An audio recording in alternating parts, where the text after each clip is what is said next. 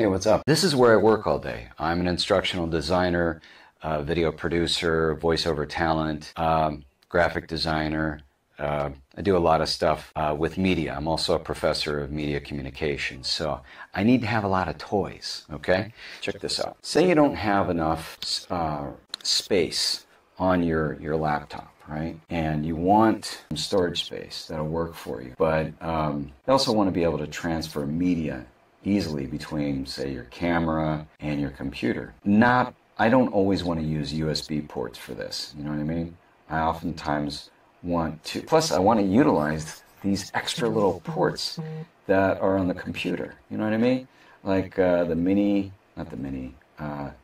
C USB ports. And I think there's another one that's called a lightning bolt or something like that. This guy has that. This is an MSI Creator laptop. Awesome computer for people like me. Now, what I have here is a mini SD card, right? It's 512. I have it upside down. It's 512. Oh, it's backwards. No, it's 128. Sorry, 128 gigabytes of space. I also have some 512s. This is really cool because that's a lot of RAM.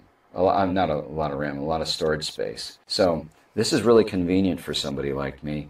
I can take this out of a camera and stick it in the slot here, and then right away I have access to those files. So you see I have two of them, and so I really don't have as many USB ports on this thing as I want. A lot of computers are like that. They're not offering as much storage space as they used to because they think everybody wants to use the cloud. I want my files with me. You know what I mean? When I have access to them. So that's one really cool thing that I like about the way things are set up here on these computers when it comes to SD cards. The SD cards can now store enough information and content that it's really worth it. Another thing is large SD card slot. Again, because the SD cards have a high enough amount of space on them that it's really worth it. Now, this is my 512. Yeah, this is my 512.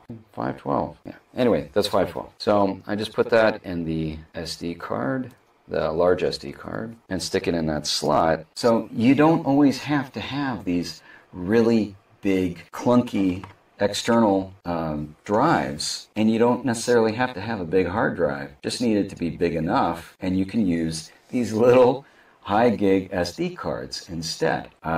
Now, of course, I do have traditional, this is like 3 terabytes of external storage space, and I do like having that, though. Why do I have these little L adapters here? Well, the thing is that I don't have a lot of workspace, you know, so I need to be able to move my mouse around enough, and if these were just sticking out, the regular, okay, here we go, the regular extender or adapter, then they would be extending out in my way of my mouse.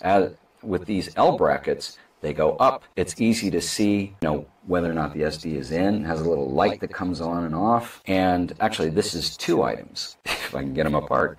Okay, so this L bracket is just for the port, right? It's a male and a female. C USB, I believe it's called. And then this guy right here is for the SD card. These are awesome. There are not a lot of them available, but they even have a little LED light that comes on and kind of lets you know what it's doing. So I pop these together, right? And then, got to find the other slot, just pop it in there. Light comes on, and when I want to transfer media, all I have to do is take out the SD card and put it in there.